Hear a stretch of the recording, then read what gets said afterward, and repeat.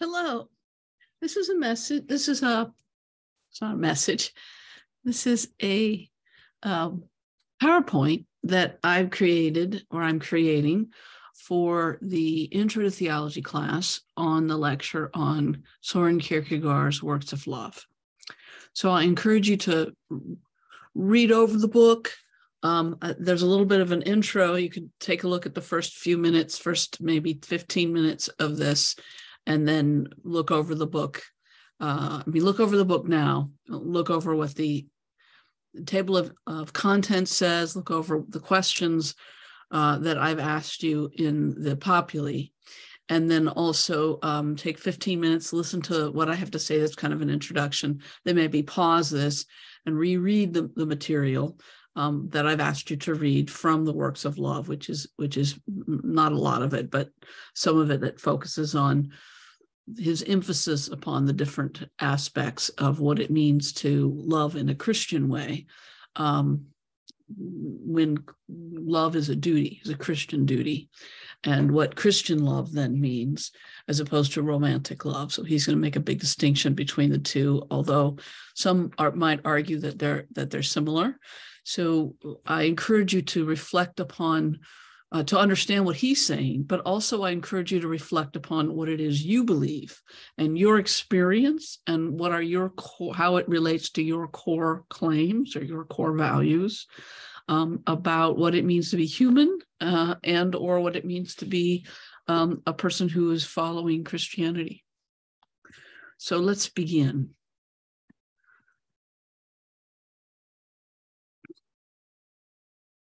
So I have a PowerPoint here that I'd like to share. No, that's not it. This is it, perhaps it, yes. So this is Works of Love by Soren Kierkegaard. I have one book. There are a couple different versions of it. I've asked you mostly to read this one, which is, let's see.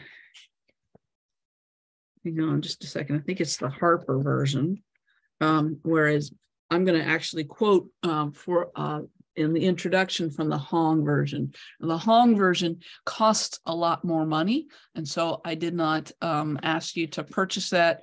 And it also is easier for folks that the photocopying has been made from the Harper as well, because some folks have bought the whole book and are reading the whole book in a different context. So let's begin.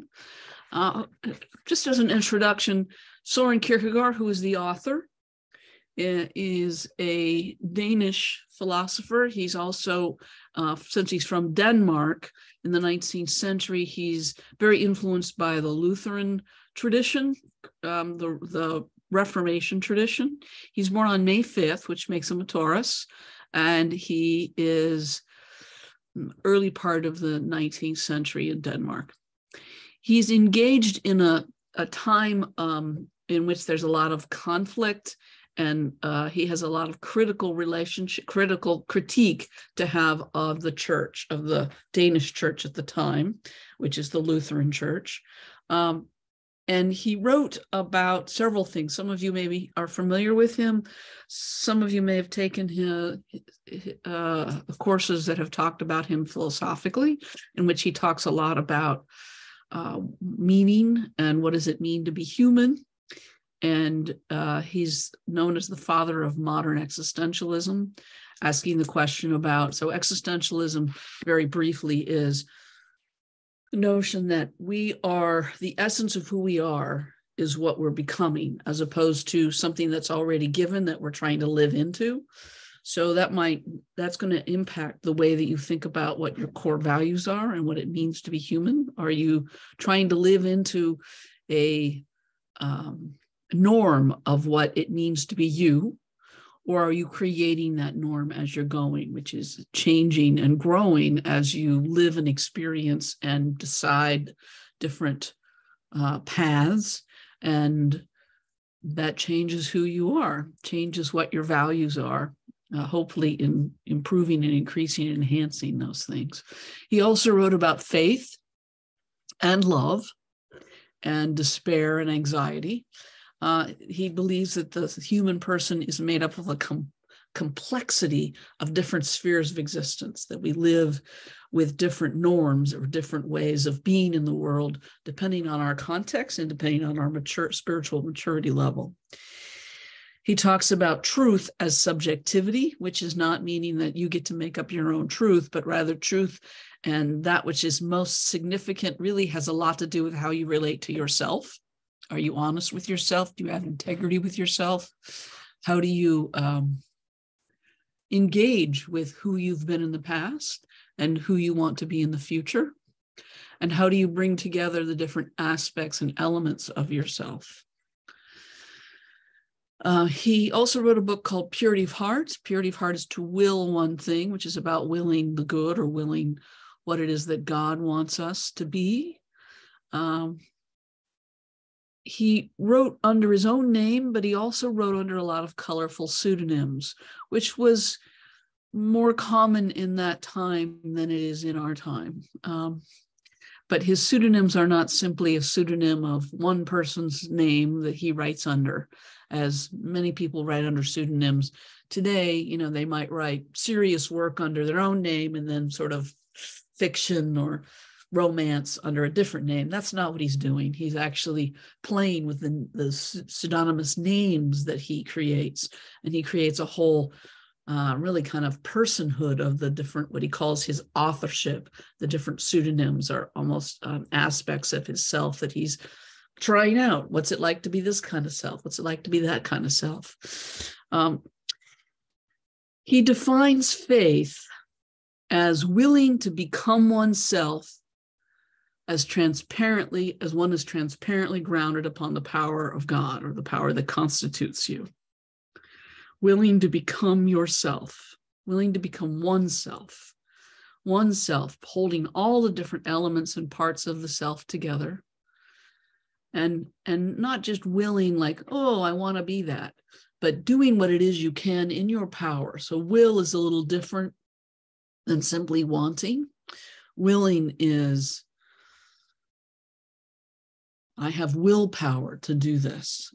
So willing to bring all the aspects of oneself together, even if they're, I mean, not to smush them together and make them into something singular, but rather to claim all of them and to know, you know, how do we relate these different aspects of yourself, the different ways in which you are in the world, to bring all of those together. And that is really only possible as one is, he believes, as one is transparently grounded and transparent in the sense that God knows all, and that you are aware that God knows all, and that God is able then to shine through you, transparently grounded upon the power that constitutes you, which is God.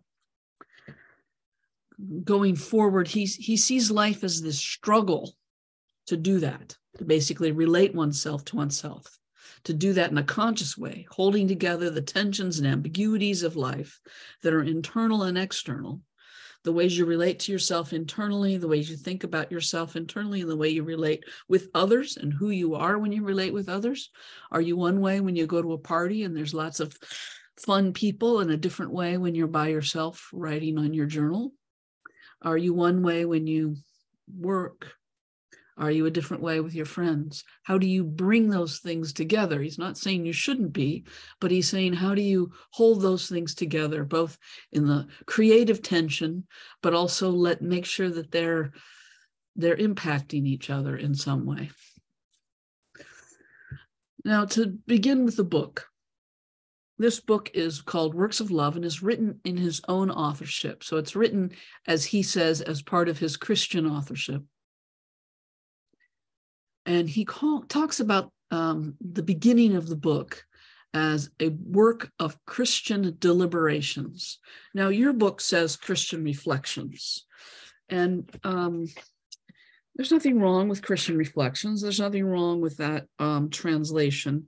I like deliberations better because I think it engages us, particularly for the work that we're doing here in System and Intro to Theology, because what we're talking about in our discussion about embedded theology versus deliberative theology speaks to the deliberations, what we deliberate upon, what we are deliberate in what it is we choose to believe and claim as our core values, rather than merely accepting what we've been shaped to believe or claim, either by our parents or our peers or our culture or the cultural norms or whatever is the hot topic of the last couple of years, which is often what people follow, what's been hot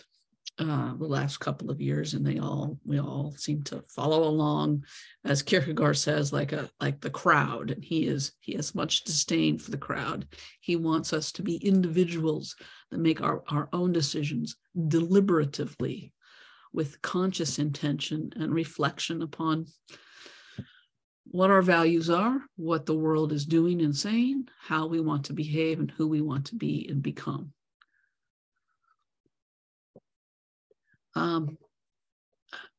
He goes on to talk about and to highlight the ways that the work in this book, Works of Love, is on love, are not on love per se, but on the works of love. And let me read part of this to you. Yours is a little bit differently. So this would be the preface. So for you, it says these are Christian reflections, which are the fruit of much reflection. Here he says these are Christian deliberations, which are the fruit of much deliberation. And they'll be understood slowly. So he's recognizing that as you read this, it's harder to understand than simply a novel, or than perhaps some of the other theology that we've been reading, which is one of the reasons why I've cut the material I'm asking you to read really by half, so that you're really more than half, so that you're really focused on just the main points that he's making. If you decide that this is something you really want to read more of, there's more to read in the book that will give you a lot more details and help you deliberate more fully or deeply. I bring your attention to the preface, the starting of the second paragraph. These are Christian deliberations. Therefore, they are not merely about love, such as poetic love, but are about the works of love. And love, the works of love, is about action and concrete engagement with the other, not merely feelings. These are the works of love, not as if hereby all its works were now added up to and described. Oh, far from it. So he's saying this is not all of the works of love, even though this is a pretty thick book. He hasn't gotten to all the ways in which you can do works of love, but he is focused on the way in which what is essential has to do with God being a part of those works. God is the core and an enabler of those works of love. It is God that enables us to do works, to act in our world with others out of God's love, out of Christian love, and not merely romantic, poetic, or familial love. Now, next, I want to bring to mind that he begins with an opening prayer. And I realize I'm spending a bit of time in the beginning here, because I think starting off, these are things that people often just ignore or just sort of throw out. They just kind of, if they read them at all, they just kind of go, whatever. These are really important in understanding what he's doing here. Because for him, the source of love, as one tries to love, he's Lutheran, so as one tries to love without the presence of God in one's love, one fails. The only way one can truly love is to have God present and be the director, be the source, and be the one who gives an example and to be the one who is present witnessing that. And so he begins with a prayer in the opening. And this is the case for your book as well. How could love be rightly discussed if you were forgotten, O God? For the Princeton version, let me read it to you because I think it's worth reflecting upon, and I encourage you to note the Trinitarian structure of it. How could we speak properly about love if you were forgotten? You, God of love, source of all love in heaven on earth, you who spared nothing, but in love gave everything, you who are love, so that one who loves is what he is only by being in you. Now, this prayer here, this is a key to understanding what he's getting at in his approach. God is the source of our ability to love. Ontologically, from the beginning, and in every individual situation and occurrence of love. I continue. How could one speak properly about love if you were forgotten? You who revealed what love is, our Savior and Redeemer, who gave yourself in order to save all. How could we speak of love, the exemplar of the work of love in sacrifice to neighbor? How could we speak properly of love if you were forgotten, Spirit of love, who take nothing of your own, but remind us of that self-sacrifice of love? And thirdly, O eternal love, you are everywhere present, witnessing, or you are never without witness, where you are called upon. Be not without witness in what will be said here about love or about the works of love. There are indeed only some works that human language, specifically and narrowly calls the works of love, but in heaven, no work can be pleasing unless it is a work of love. Sincere in self-renunciation, the need in love itself, for that very reason, without any claim of meritoriousness. Now, I raise that without any claim of meritoriousness because what he's putting forth here, even though some folks have argued that this is an ethics, this isn't about ethics. Now, it might be about Christian ethics because Christian ethics are different than ethics in Kierkegaard's mind. Christian ethics are about putting God forth and putting God first and enabling us to act out of love, in love, through the source of love, which is God. Ethics requires us to behave in certain ways that follow rational and reasonable and universal norms. That is, to treat everyone with the kind of respect that they are accorded as humans. I would suggest we add birds and other creatures in there as well. But that's a matter of secular ethics, a discussion about that. How do we treat others? Christian ethics is not about treating others with respect merely, but about loving them.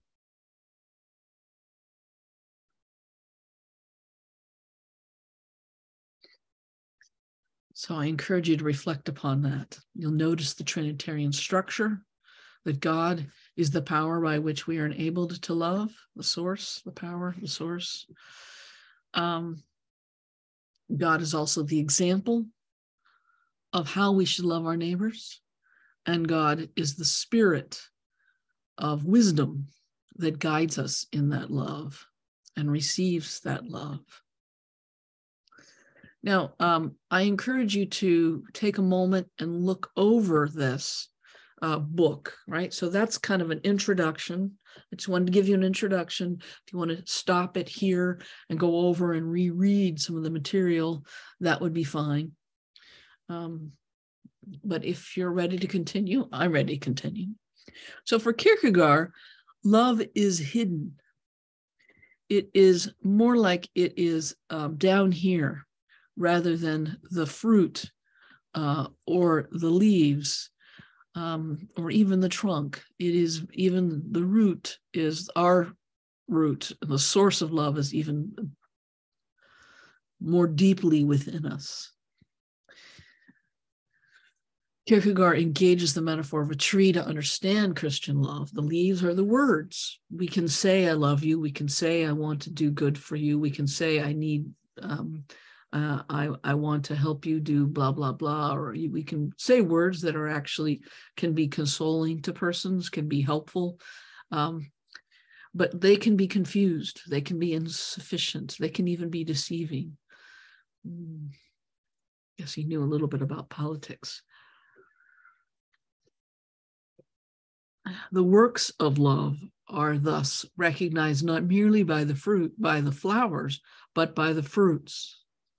So now the fruits are what comes from the work that we've done. They don't just look good, but do they taste good? Right? The true life and source of love is hidden, as the roots of the giant sequoia are unseen, and that is our relationship with God. They are deep within the earth, deep within ourselves, the roots of divine love in our relationship with God. The roots are fed by the mysterious deep spring of love and God's eternal love. That's his metaphor for talking about how love's life is hidden. It's hard to know whether or not someone is actually loving or doing the works of love. It's even hard to know if we are doing the works of love. We might think we're doing the works of love, but are we truly? And that's where part of what he's getting at is this book is meant to help us reflect upon, are the things that we're doing actually works of love? Love springs from the hidden mystery. Love proceeds from the heart. But let us not in haste forget about this, forget that the eternal love, the eternal truth that love forms the heart. Now this is on, on page 29 in your book. Excuse me. So I encourage you to go ahead and look at page 29 in your book and look at the text and look at how he talks about, where he talks about this. I think you'll find it, this section of the book really helpful. It forms our heart. This is at the bottom of the page on page 29.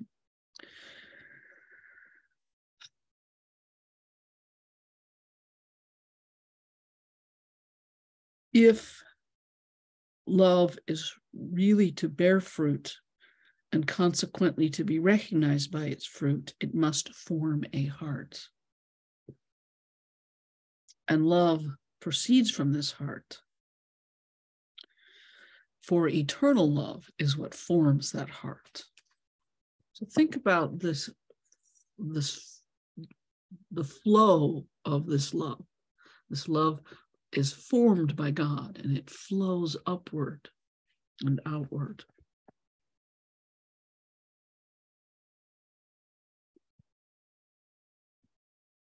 I encourage you to go back to page 27. So this section, God loves hidden life and it's recognizable by its fruits, is an important one. So I encourage you to read that over a couple of times. The hidden life of love in the most inward depths is unfathomable, and it has an infallible relationship with the whole of existence. And it all begins in God's love.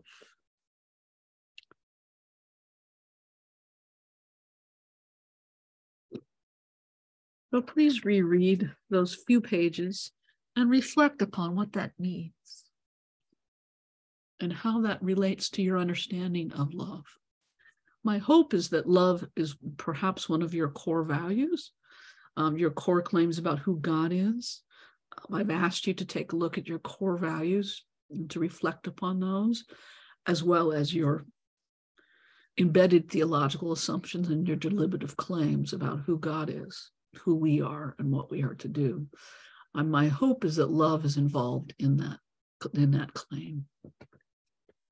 Now, here is a summary of the whole book, or not the whole book, but a summary of the material that we are going to be reading, which is the foundation of the whole book. And we will begin with, we'll talk about, this is section 2. So we'll talk about 3 different sections. The first one, this is just the summary. So there's the summary first. So the summary is that God is the source of love. God enables us to love. Now, if you think about that, you might say, okay, yeah, God enables us to love. But that means that if we rely upon God to enable us to love, then the love that we're sharing is a kind of divine love. It's not merely our own desire or our own preference that we're sharing. Through loving God first. So for Kierkegaard, God is the source of love, and thus we must love God first. Before we try to love the other, we love God first. And that is what enables us to love our neighbor. It enables us to focus our attention and our love toward the neighbor and not merely toward that which we are, that person or that type of person that we are embedded to love, or we prefer to love because of our embedded assumptions, perhaps because of our own particularities in terms of our desires or our interests. The type, what kinds of girls or boys do you like, or what kinds of birds do you like? For me, it's birds. Well, I like a lot of things.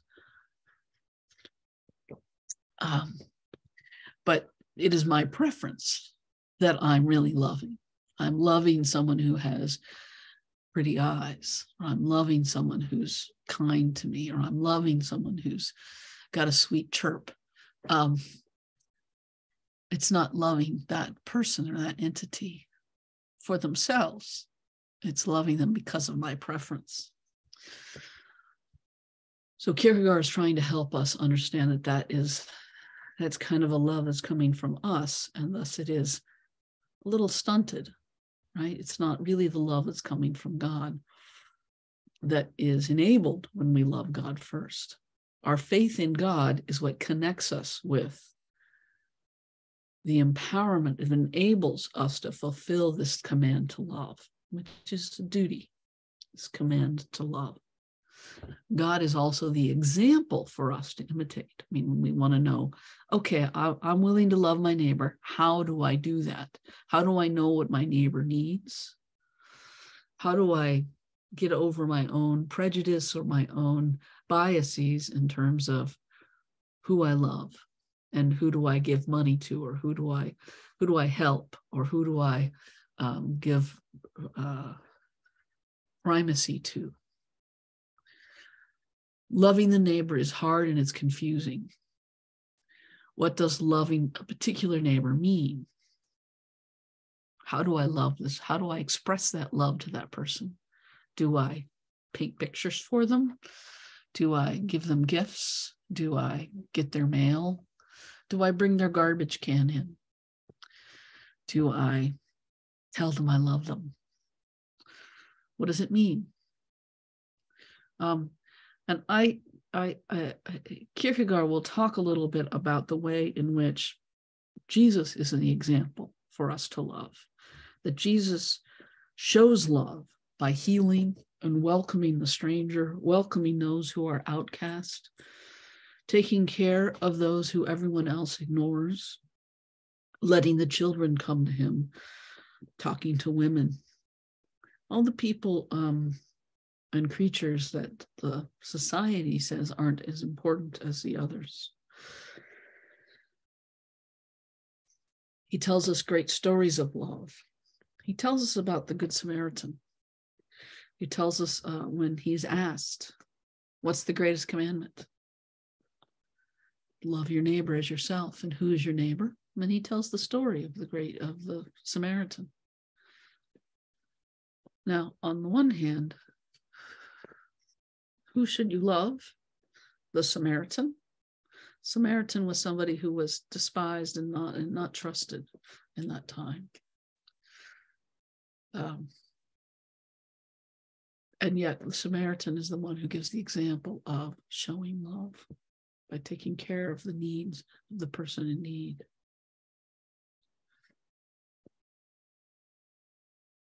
Jesus has encouraged us to imitate that, to look for the person in need and to care for them, to be aware of the one that we run into that is in need and to do what it is they need.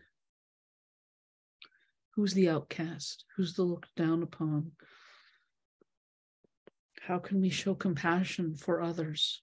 People maybe we don't like. You might come up with an example of love and someone who loves from your own experience, maybe someone from your family, maybe a saint or someone you think of as a great example. I think of Mr. Rogers. I like Mr. Rogers in terms of the values that he ascribes and how he talks about loving our neighbors and treating people in ways of respect and kindness. I also suggest that one of the ways that we can be loving is to follow something that a Jewish teacher teaches us named Hillel. And Hillel is a little, maybe 100 years before Jesus's time. And what he says is similar to what Jesus says in terms of love your neighbor as yourself, which is very grounded in the Hebrew scriptures. But Hillel suggests that the way that we engage that is to not do to others what is harmful to us. And I like the way that he gives us as that guide, because sometimes the other way of saying it, the way that we usually hear it said from Jesus, is to whatever you want, how you want to be treated, treat your neighbors that way, or treat the other that way. And what he says is, what's harmful to others or hateful to you, don't do. And I think that's in some ways a little more inclusive, because what I might want might not be what you want. We might find that out here. It's just after Christmas here when I'm making this video. What I would want for Christmas is not necessarily what the boyfriend would want for Christmas. And I don't know, sometimes people get each other things that they want instead of what the other person actually wants or might want. And so I think it's helpful. What he's saying is try to put yourself in the other person's shoe. And the thing that was more universal is to not do things that are harmful to each other. And I encourage us to let prayer and wisdom guide us for each individual neighbor that we're called to love, and to reflect upon what it is that individual neighbor might need, which may be different than what we need. And the third point I'd like to highlight in the summary of works of love is also Trinitarian. It finishes the Trinitarian claim here, is that God is the power by which we know we are loved as well. God is the ever-present reminder of our beloved status as well. We are loved. And we are to love just as we are loved. So you are a neighbor to yourself as well. God loves you. Now, another point I want to make, and this is another important point as you're reading this, it's called upbuilding love. Love is upbuilding for Kierkegaard. That means that it is already, upbuilding means something is already there. You're building something up. You're not building from nothing. You're not building from the ground. You're building from a foundation. And here's a good way of thinking about what Kierkegaard is saying in Christian love. Christian love presumes that God is already present in each neighbor, in each individual. God is present in you. God is present in me. God is already present. And if God is already present, then I am already enabled to love. You are already enabled to love. You are already lovable. I am already lovable. And this is particularly important because many times our neighbors do not seem to us to be lovable or to be able to love. Able to love us or others. And that's where we find ourselves in trouble, I think, when we think of others, neighbors, whether they be like us or not like us, whether they be what we would call as foreigners or alien, or people from a different culture, whether they be in this country or whether they be in a different country, whether they be Christian or whether they be non-Christian. God is present in each individual, already enabling love, already loving and already enabling love. So upbuilding love presumes that love is already present. The neighbor is already deserving of love before we come onto the scene. The neighbor is also already capable of love. So treat the neighbor as someone who's already capable of love, not someone that just needs your help, but also someone who can help. Not merely someone that you are giving charity to, but someone who is not only deserving of kindness and celebration, but also someone who is a subject capable of divine love. Love sees love. It's almost like, for Kierkegaard, Christian love puts on special Christian love glasses. Where's some glasses? I don't wear my heart glasses. Oh, they're in my other thing. I need to put those on. Christian love glasses that enables us to see the love that is hidden like the deep spring that feeds the tree's roots. So now here's the structure of the book. So those are pretty core claims I've made. And if you don't quite get them, or they haven't quite hit you, I encourage you to go back and reread the section or rewatch the video. This is the structure of the book, right? The first section that we're going to be reading the section 2A, the first section we're going to be reading is "You shall love." This commandment to love is what structures the material that we're reading from Kierkegaard. The second section he's going to talk about what it means for love to be a duty. What does it mean to say that I am commanded by God to love? I am not only commanded by God to love, but God's love and God's presence in me is what enables me to love, enables me to fulfill that commandment. 2, you shall love your neighbor.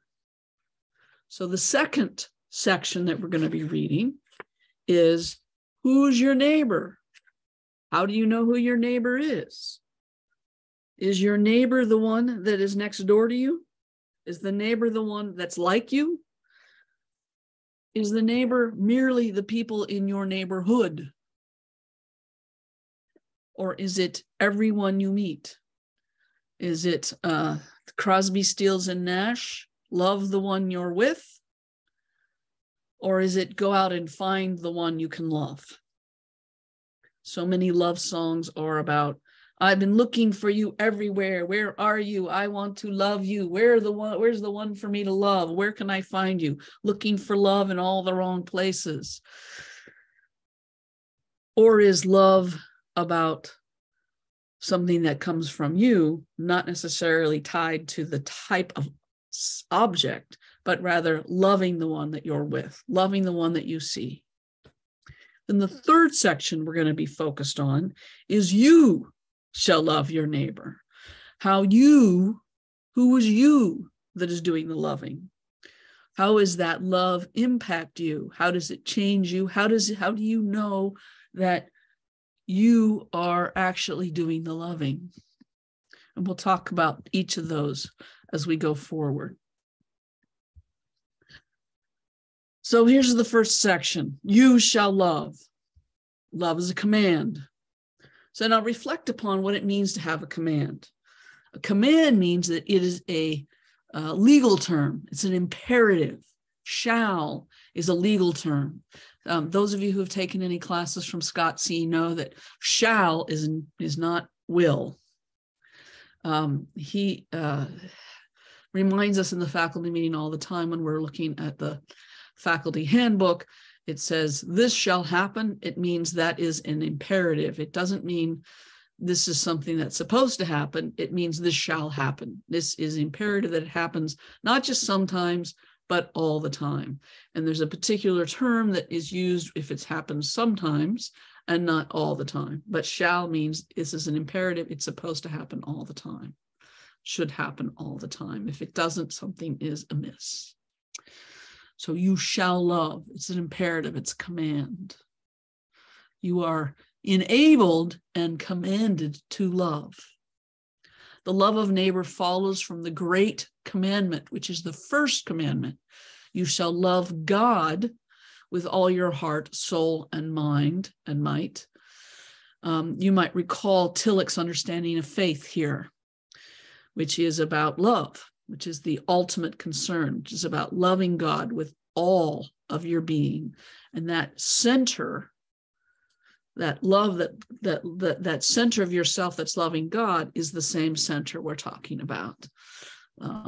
That ultimate concern that centers you and brings you together in relation to God. Proper self-love is about loving your neighbor as yourself. Now, this includes loving yourself properly, not more or less, but as yourself. So loving yourself is important as well, treating yourself with respect and letting yourself know that God loves you and that you are capable of love. This is a command.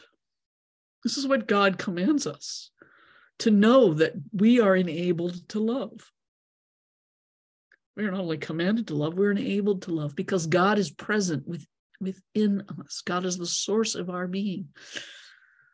God is at the center, loving us. It's like we have the sun within us, literally S-U-N and S-O-N, so to speak. Loving yourself and loving your neighbor properly are both empowered by your relationship with God. Now, I encourage you to take a moment and reflect upon the last paragraph of pages 56 and the first part of 57. And I encourage you to just take a moment,